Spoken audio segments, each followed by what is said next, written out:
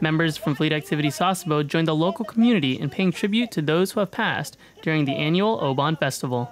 Because to show how much love you feel to the people who passed away.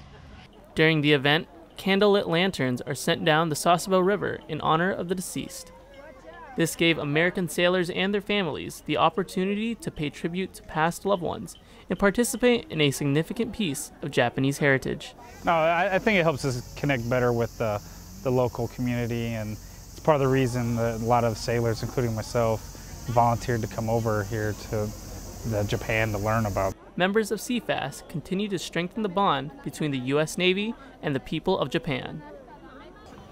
Petty Officer Gabriel Katiko, Fleet Activities, Sasebo, Japan.